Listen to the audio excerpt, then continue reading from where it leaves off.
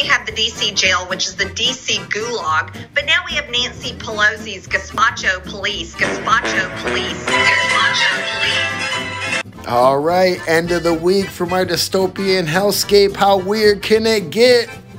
Gazpacho.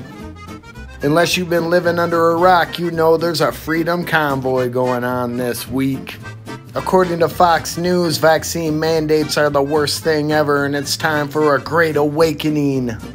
We've spent the last few weeks telling you about the great awakening that's happening all across the country, and it looks like our freedom is contagious. To be fair, it's not as contagious as COVID. Let's not forget this whole thing is over vaccine mandates, man. I thought y'all liked mandates.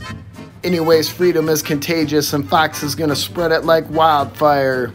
American truckers announced they will begin a nationwide truck convoy in this country starting next month in protest against Joe Biden's vaccine mandates. Look, this is America and we will not be outdone. It's a peaceful protest.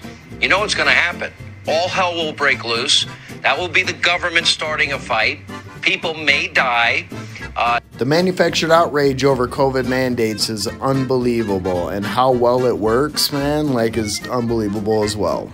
Just over a year ago, we watched Trump and his minions rile a crowd of a few thousand people up and go attack the Capitol. It was manufactured outrage that pushed them there, man. It was gaslighting. They were told specifically by Trump that the election was stolen, even though all evidence points to a free and fair election. And this situation is no different, man. The right has these people convinced that they're being oppressed by a vaccine mandate.